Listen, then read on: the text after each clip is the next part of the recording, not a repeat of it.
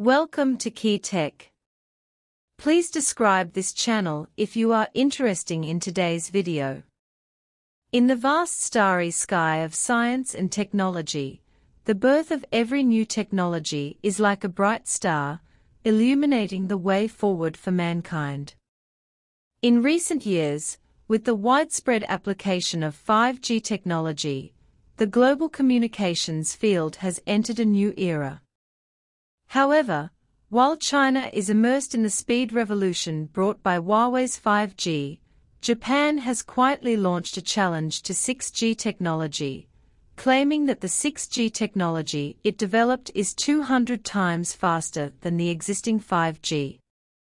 The tables have turned. Japan officially announced the world's first 6G technology. Foreign media: can Huawei still lead? 1. Japan's leap forward in 6G technology.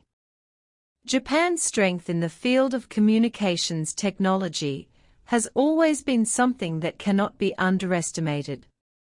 As early as the 1980s, Japan relied on its strong technological strength to achieve world-renowned achievements in the field of mobile communications. After entering the 21st century, with the rapid development of global communication technology, Japan is also constantly exploring and innovating. In the context of fierce competition in 5G technology, Japan is not satisfied with the status quo, but has chosen a more forward-looking path, developing 6G technology.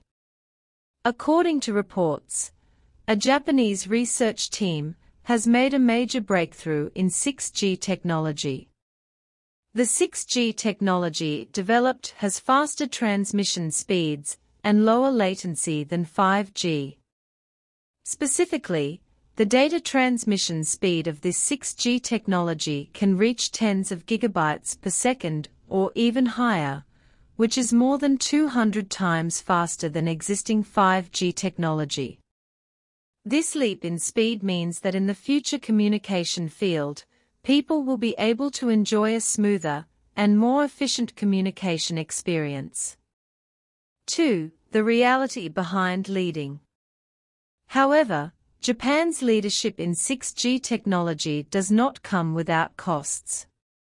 First of all, this high-speed transmission speed is achieved in a laboratory environment, and the transmission range is limited, only about 100 meters. This means that in practical applications, this 6G technology may not reach its full potential. In addition, because 6G technology involves more complex network architecture and communication technology, its research and development difficulty and cost are also relatively high. Therefore, although Japan has taken the lead in 6G technology, many technical difficulties and cost challenges still need to be overcome before it can be commercialized and widely used in real life. 3. Comparison with Huawei 5G. In the field of 5G technology, Huawei is undoubtedly one of the world's leading companies. With its strong R&D strength and innovation capabilities, Huawei has obtained more than 3,200 patents in 5G core technology and ranks first in the world. The widespread application of Huawei's 5G technology not only promotes the rapid development of the global communications industry, but also brings great convenience to people's lives. Compared with Japan's 6G technology, Huawei's 5G technology has shown better performance and stability in practical applications. First of all, although the transmission speed of Huawei's 5G technology is not as fast as Japan's 6G technology, it is enough to meet people's daily communication and entertainment needs. Secondly, Huawei's 5G technology has wider coverage and can provide high-quality communication services in a wider area.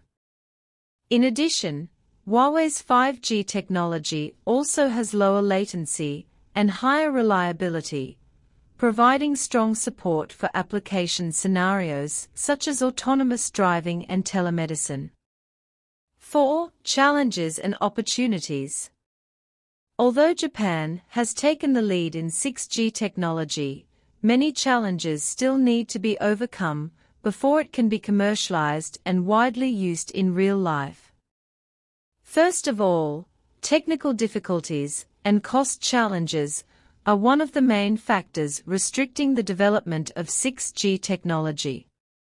In order to overcome these challenges, Japan needs to continue to increase research and development efforts and invest funds to promote the continuous progress and improvement of 6G technology.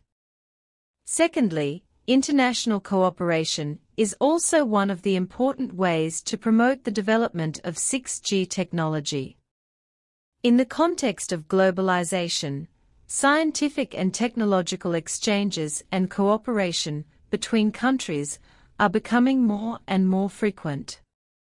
By jointly developing 6G technology with international partners, Japan can learn from the advanced experience and technological achievements of other countries and accelerate the research and development process of 6G technology.